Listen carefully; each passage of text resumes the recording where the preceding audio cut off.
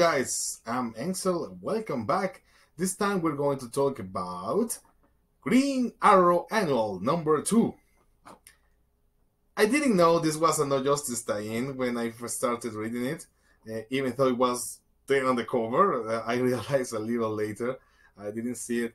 And it's funny to me because not so long ago I was recording my review of the finale of No Justice. And I was saying, hey, this story could have benefited from a tie-in. Maybe it would have been better to have an extra issue where we could see something else. And I did my focus particularly on how the villains decided to be more like heroes on that story.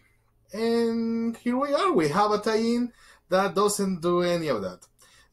This tie-in doesn't really expand on the No Justice story. It is actually a prequel of sorts to how did Ollie get to where Amanda Waller was at the beginning of the No Justice storyline. We just took it for granted. We just accepted it. Hey, Green Arrow is over there.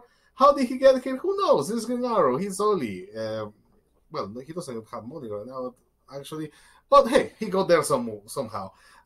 It was not really interesting to know how he got there, but hey, now we know. But I'm not saying that I'm disappointed by this, because even if as a tie-in it failed somewhat, it was a very beautiful Green Arrow issue, because everything else that happened had to do with Ollie doing his best to be a hero in his own particular way. Which is a little unorthodox sometimes, but he was doing his best to save people, to try to save the day, to try to find his colleagues, to try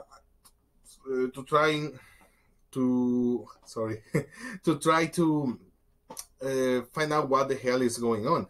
We see a lot of him just improvising on the fly. We see a lot of him shooting arrows, trick arrows everywhere. We kind of see him fighting against a version of the Justice League and overcoming it.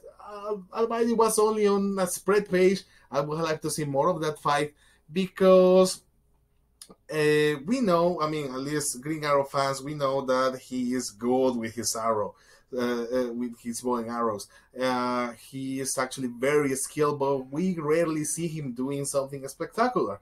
And here we had the opportunity to see him in just going for a few pages. But anyway, the rest of the issue was pretty cool in showing and showcasing how much of a good person he is, even though he has a personality that sometimes gets on everybody's nerves.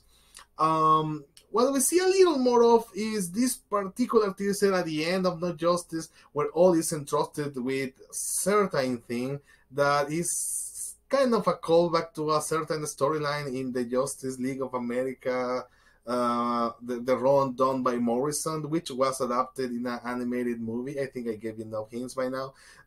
So how will Ollie use it? The issue ends up by saying that this will be revealed in August, so we still have a few weeks before that, but I hope it is done well, because I really like Ollie, and he has been well implemented since Rebirth began, because before that, the new 52 version, leaving aside some part of Remender's run, it was, Lemire's run, it was extremely, extremely bad.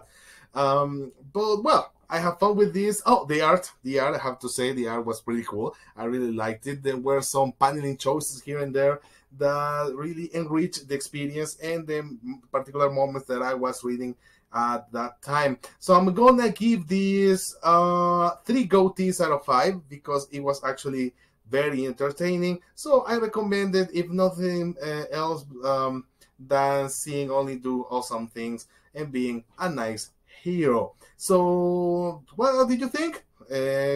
Please click the like button if you think Amanda Waller is not a very good person, and I'll see you next time, guys. Thank you much for watching.